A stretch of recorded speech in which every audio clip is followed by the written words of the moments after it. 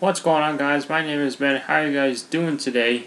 And what I have for you today in this episode of Ben's Tech Advice for new iOS users that might have just got their new iPhone, iPod Touch, iPad, any iOS device from Apple, and are still trying to get a gist on how to use it. Well, one of the tech advice that I have for you guys is automatically setting your apps to update themselves. So in the past, you would normally get a badge, such as like this with the number count, and that basically gives you the number of apps that you have that need to update.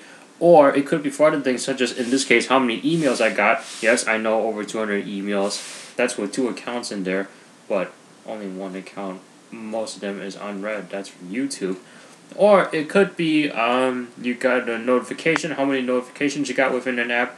But in this video, I'm going to show you how you can set your iOS apps to update automatically, so that way you don't have to keep going into the App Store like we did in the past, and then automatically update them, and so on and so forth. It'll update, and you'll never even notice them. Like, I didn't even notice that the apps are updating until when I went to that app again after a while of not using it. Then I noticed that there are some changes, which I think is a really unique feature. So what you're going to do is go into Settings,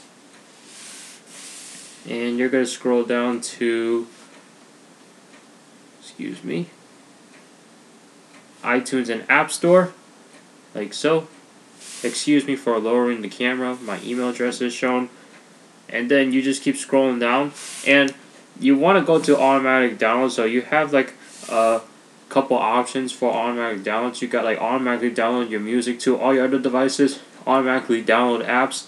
So let's say you download it on one device, and if you have everything enabled on all your devices, then the next device that you pick up, it'll download them too. Same thing with books, if you have iBooks. And here's updates right here. So if it's not green, you want to switch it so that it's green, so that way it's enabled, and then your apps will update without you even knowing them. So that's it. Thank you so much for watching, and I'll see you guys in the next video. Have a good day now, and take care.